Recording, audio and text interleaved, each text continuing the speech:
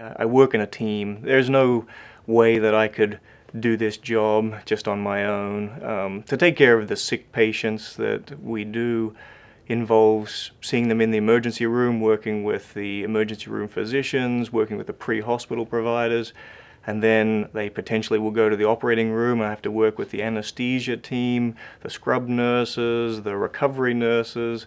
Following that, if they're sick, then they go up to the ICU and the ICU nurses, the therapists, speech therapy, occupational therapy, physical therapy, and if we're fortunate enough to have the patient do very well, then we have social work and discharge planning working on the next step of their recovery and rehabilitation.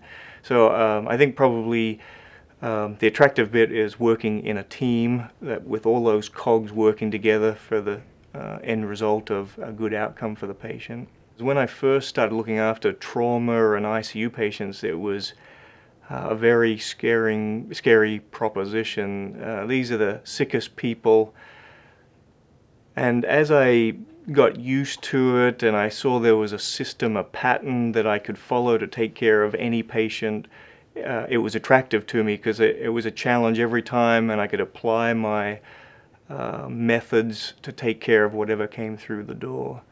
In addition, I'm fortunate that with this training of general surgery followed by surgical critical care and trauma, I can spend my time in the ICU, I can spend my time in the operating room, and I can also do elective general surgery cases as they come along as well.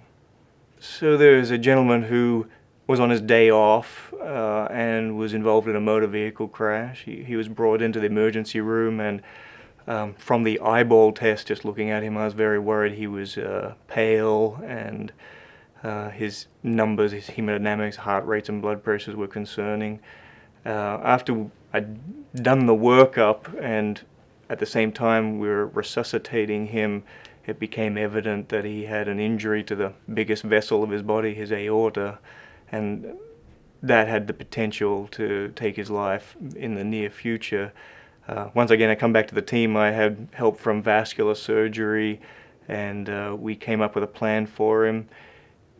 He didn't get through without a complication. He unfortunately had a stroke, which in many people that would be devastating. He stroked out one whole side of his head, and most people would not come back from that. And I'm happy to say that if you met him on the street now, you would not be able to tell anything. He is walking around normal, speaks normally, does all of his daily activities. He was fortunate. So he's memorable for having a terrible injury, surviving a terrible injury, having an attitude to overcome and do the rehabilitation, and as I said, he is completely recovered.